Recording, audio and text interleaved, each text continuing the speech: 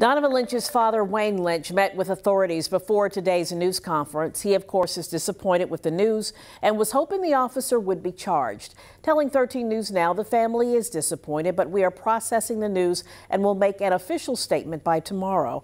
Police addressed what happened that night, including statements by the friend who was with Donovon.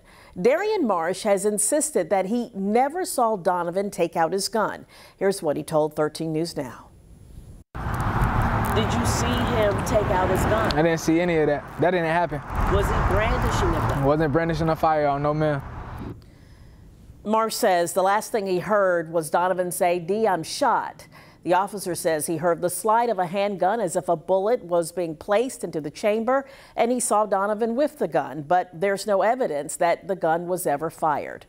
The family says Donovon could have been trying to protect himself from the chaos that was going on that night, and that he never would have pulled a gun on an officer.